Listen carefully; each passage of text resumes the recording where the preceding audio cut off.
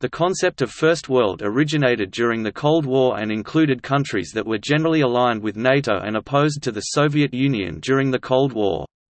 Since the collapse of the Soviet Union in 1991, the definition has instead largely shifted to any country with little political risk and a well-functioning democracy, rule of law, capitalist economy, economic stability and high standard of living.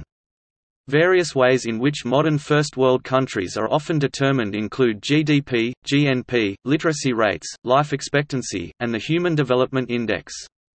In common usage, as per Merriam-Webster, First World now typically refers to the highly developed industrialized nations often considered the westernized countries of the world. History. After World War II, the world split into two large geopolitical blocs, separating into spheres of communism and capitalism. This led to the Cold War, during which the term First World was often used because of its political, social, and economic relevance. The term itself was first introduced in the late 1940s by the United Nations. Today, the First World is slightly outdated and has no official definition, however, it is generally thought of as the capitalist, industrial, wealthy and developed countries. This definition includes Australia and New Zealand, the developed countries of Asia, South Korea, Taiwan, Japan, Singapore, and the wealthy countries of North America and Europe, particularly Western Europe.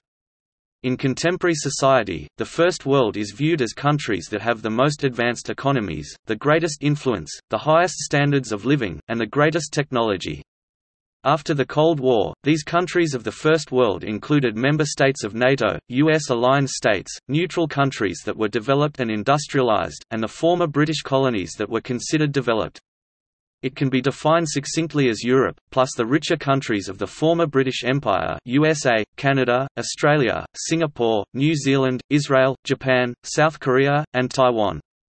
According to Nations Online, the member countries of NATO after the Cold War included, Belgium, Canada, Denmark, France, West Germany, Greece, Iceland, Italy, Luxembourg, the Netherlands, Norway, Portugal, Spain, Turkey, the United Kingdom and the United States. The Western-aligned countries included Australia, New Zealand, Israel, Japan, South Africa, South Korea and Taiwan. The neutral countries included Austria, Finland, Ireland, Sweden, Switzerland and Yugoslavia.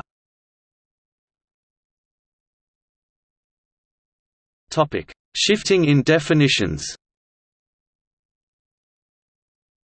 Since the end of the Cold War, the original definition of the term First World is no longer necessarily applicable. There are varying definitions of the First World, however, they follow the same idea. John D. Daniels, past president of the Academy of International Business, defines the First World to be consisting of high-income industrial countries. Scholar and Professor George J. Bryjak defines the First World to be the modern, industrial, capitalist countries of North America and Europe. L. Robert Coles, former Director of Training for the U.S. Information Agency and the Meridian International Center in Washington, D.C. uses First World and fully developed as synonyms.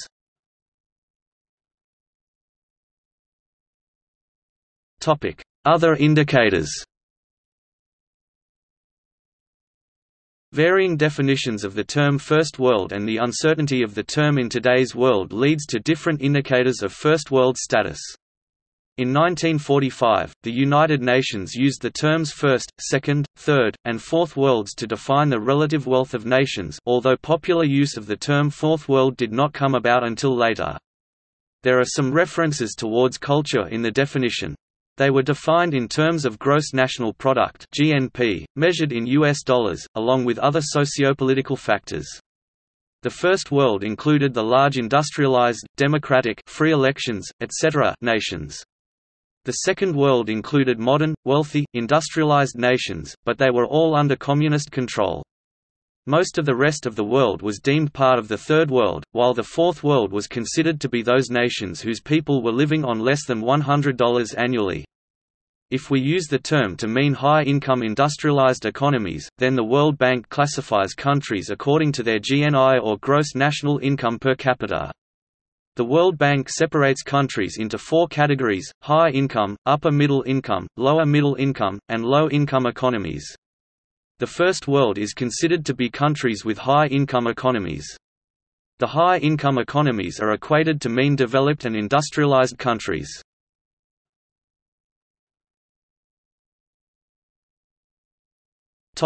Three-world model. The terms First World, Second World, and Third World were originally used to divide the world's nations into three categories. The model did not emerge to its end state all at once. The complete overthrow of the pre-World War II status quo, known as the Cold War, left two superpowers, the United States and the Soviet Union, vying for ultimate global supremacy. They created two camps, known as blocs.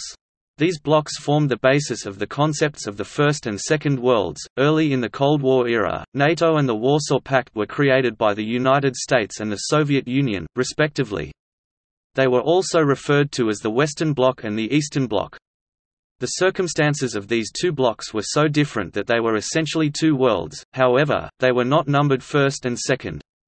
The onset of the Cold War is marked by Winston Churchill's famous Iron Curtain speech. In this speech, Churchill describes the division of the West and East to be so solid that it could be called an Iron Curtain. In 1952, the French demographer Alfred Sauvy coined the term Third World in reference to the three estates in pre-revolutionary France. The first two estates being the nobility and clergy and everybody else comprising the Third Estate. He compared the capitalist world, i.e., First World, to the nobility and the communist world, i.e., Second World, to the clergy. Just as the Third Estate comprised everybody else, Sauvy called the Third World all the countries that were not in this Cold War division, i.e., the unaligned and uninvolved states in the East-West conflict. With the coining of the term Third World directly, the first two groups came to be known as the First World and Second World, respectively. Here the three-world system emerged. However, Shuswap chief George Manuel believes the three-world model to be outdated. In his 1974 book The Fourth World, An Indian Reality, he describes the emergence of the Fourth World while coining the term. The Fourth World refers to nations, e.g., cultural entities and ethnic groups, of indigenous people who do not compose states in the traditional sense. Rather, they live within or across state boundaries, see First Nations. One example is the Native Americans of North America, Central America, and the Caribbean.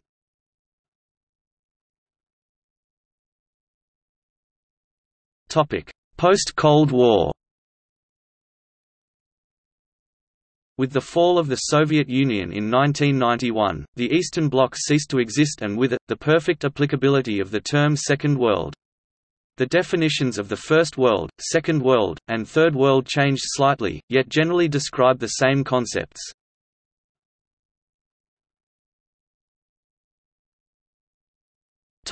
Relationships with the other worlds.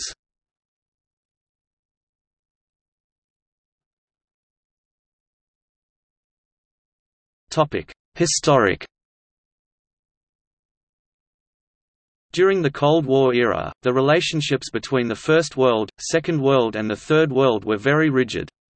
The First World and Second World were at constant odds with one another via the tensions between their two cores, the United States and the Soviet Union, respectively.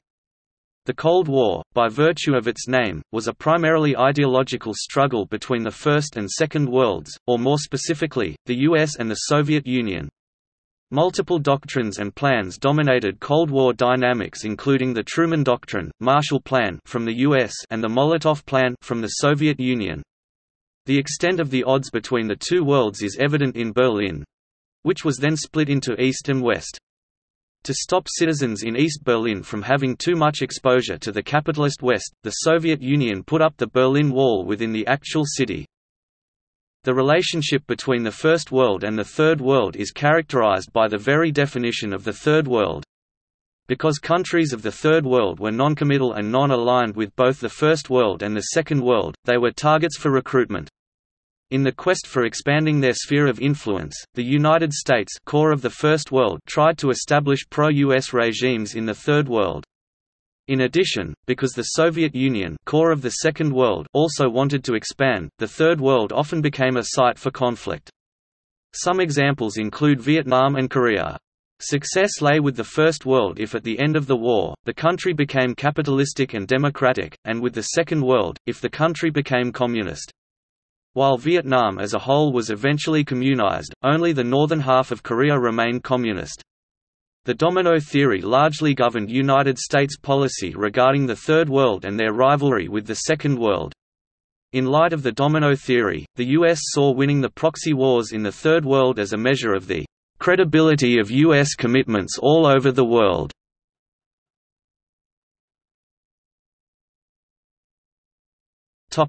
Present.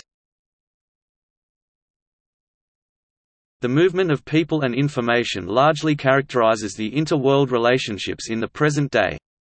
A majority of breakthroughs and innovation originate in Western Europe and the US, and later their effects permeate globally.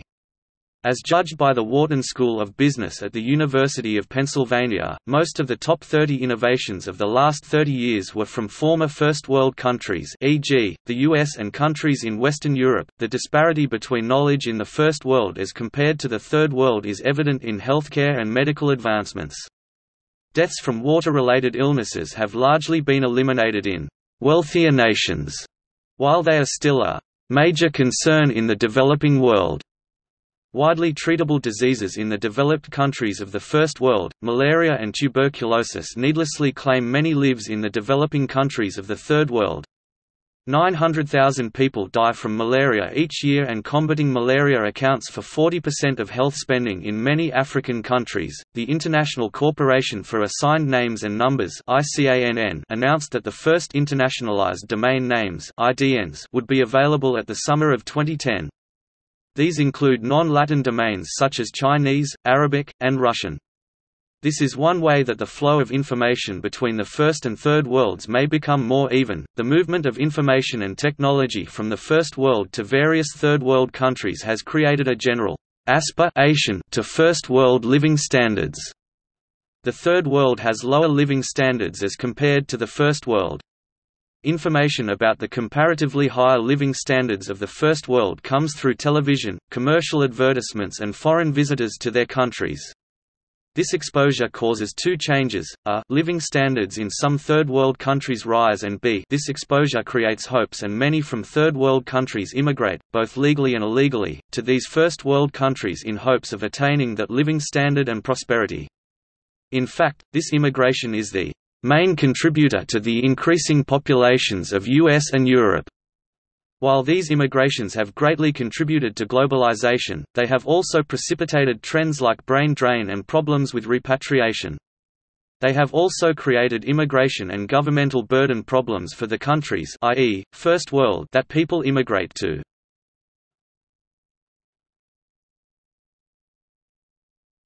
Topic: Environmental impact. Some have argued that the most important human population problem for the world is not the high rate of population increase in certain Third World countries, but rather the increase in total human impact. The per capita impact, the resources consumed and the wastes created by each person, is varied globally, the highest in the First World and the lowest in the Third World. Inhabitants of the US, Western Europe, and Japan consume 32 times as many resources and put out 32 times as much waste as those in the Third World. However, China leads the world in total emissions, but its large population skews its per capita statistic lower than those of more developed nations. As large consumers of fossil fuels, First World countries drew attention to environmental pollution. The Kyoto Protocol is a treaty that is based on the United Nations Framework Convention on Climate Change, which was finalized in 1992 at the Earth Summit in Rio. It proposed to place the burden of protecting the climate on the United States and other First World countries. Countries that were considered to be developing, such as China and India, were not required to approve the treaty because they were more concerned that restricting emissions would further restrain their development.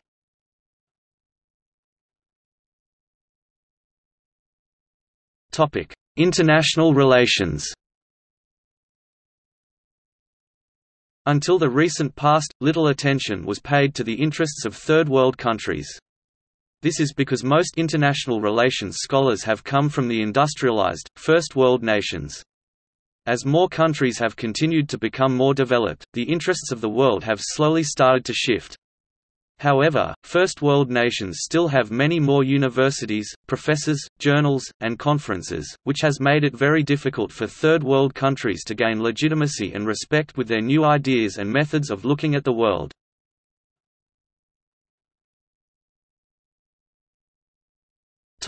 Development theory.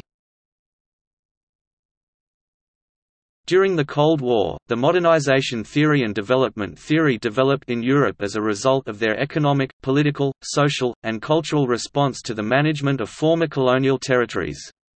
European scholars and practitioners of international politics hoped to theorize ideas and then create policies based on those ideas that would cause newly independent colonies to change into politically developed sovereign nation-states. However, most of the theorists were from the United States, and they were not interested in Third World countries achieving development by any model. They wanted those countries to develop through liberal processes of politics, economics, and socialization, that is to say, they wanted them to follow the liberal capitalist example of a so-called First World state. Therefore, the modernization and development tradition consciously originated as a mostly U.S. alternative to the Marxist and neo-Marxist strategies promoted by the Second World states, like the Soviet Union. It was used to explain how developing Third World states would naturally evolve into developed First World states, and it was partially grounded in liberal economic theory and a form of Talcott Parsons sociological theory.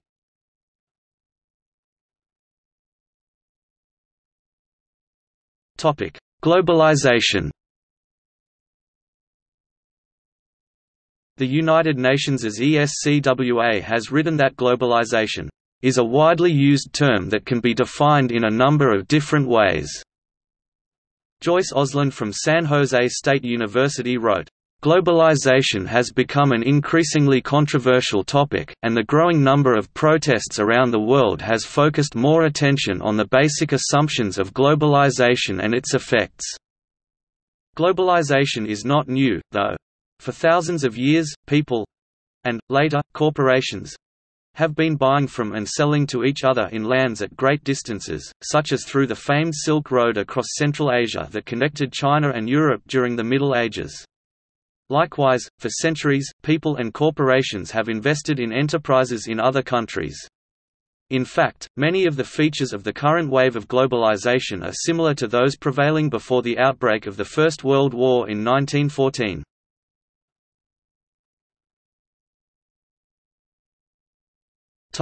European Union. The most prominent example of globalization in the First World is the European Union (EU). The European Union is an agreement in which countries voluntarily decide to build common governmental institutions to which they delegate some individual national sovereignty so that decisions can be made democratically on a high level of common interest for Europe as a whole. The result is a union of 28 member states covering 4,324,782 square kilometers, 1,669,808 square miles, with roughly half a billion people. In total, the European Union produces almost a third of the world's gross national product, and the member states speak more than 23 languages. All of the European Union countries are joined together by a hope to promote and extend peace, democracy, cooperativeness, stability, prosperity, and the rule of law. In a 2007 speech, Benita Ferrero-Waldner, the European Commissioner for External Relations, said, "The future of the EU is linked to globalization. The EU has a crucial role to play in making globalization work properly." In a 2014 speech at the European Parliament, the Italian PM Matteo Renzi stated, "We are the ones who can bring civilization to globalization." With the Brexit British exit of the EU in 2016, the fundamental economic and motivational powerhouse of globalization in Europe was placed, once again, in the hands of Germany. Just as the concept of the First World came about as a result of World War II, so did the European Union. In 1951 the beginnings of the EU were founded with the creation of European Coal and Steel Community (ECSC). From the beginning of its inception, countries in the EU were judged by many standards, including economic ones. This is where the relation between globalization, the EU, and First World countries arises. especially during the 1990s when the EU focused on economic policies such as the creation and circulation of the euro, the creation of the European Monetary Institute, and the opening of the European Central Bank. In 1993, at the Copenhagen European Council, the European Union took a decisive step towards expanding the EU, what they called the Fifth Enlargement, agreeing that the associated countries in Central and Eastern Europe that so desire shall become members of the European Union. Thus, enlargement was no longer a question of if, but when and how.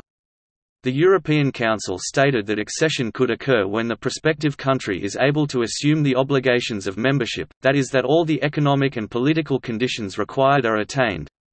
Furthermore, it defined the membership criteria, which are regarded as the Copenhagen criteria, as follows: stability of institutions guaranteeing democracy, the rule of law, human rights and respect for and protection of minorities, the existence of a functioning market economy as well as the capacity to cope with competitive pressure and market forces within the Union, the ability to take on the obligations of membership including adherence to the aims of political, economic and monetary union. It is clear that all these criteria are characteristics of developed countries. Therefore, there is a direct link between globalization, developed nations, and the European Union.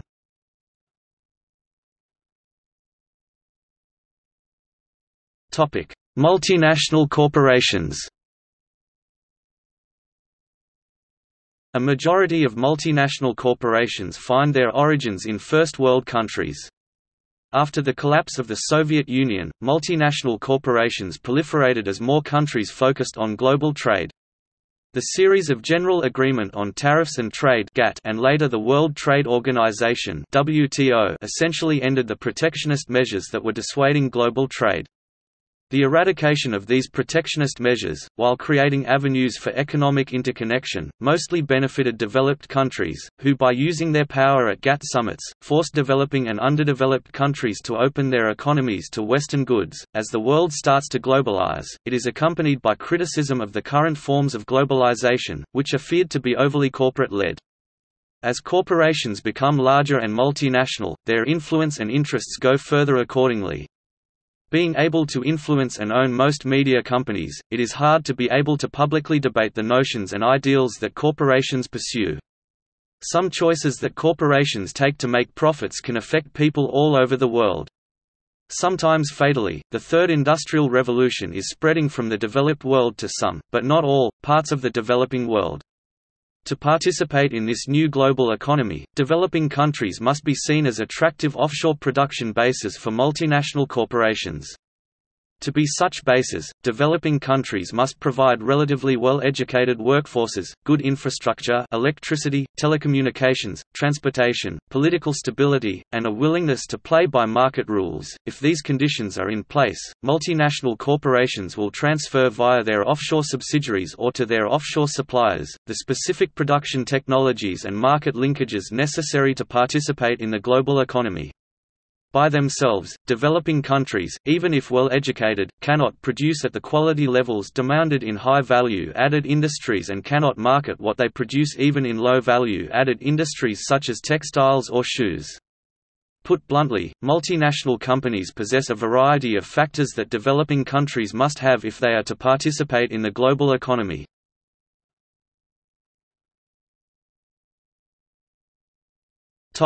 Outsourcing. Outsourcing, according to Grossman and Helpman, refers to the process of subcontracting an ever-expanding set of activities, ranging from product design to assembly, from research and development to marketing, distribution and after-sales service. Many companies have moved to outsourcing services in which they no longer specifically need or have the capability of handling themselves. This is due to considerations of what the companies can have more control over.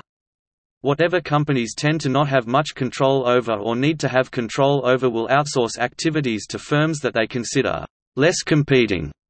According to sourcingmag.com, the process of outsourcing can take the following 4 phases: strategic thinking, evaluation and selection, contract development, outsourcing management. Outsourcing is among some of the many reasons for increased competition within developing countries. Aside from being a reason for competition, many first-world countries see outsourcing, in particular offshore outsourcing, as an opportunity for increased income. As a consequence, the skill level of production in foreign countries handling the outsourced services increases within the economy, and the skill level within the domestic developing countries can decrease. It is because of competition, including outsourcing, that Robert Feenstra and Gordon Hanson predict that there will be a rise of 15 to 33% in inequality amongst these countries.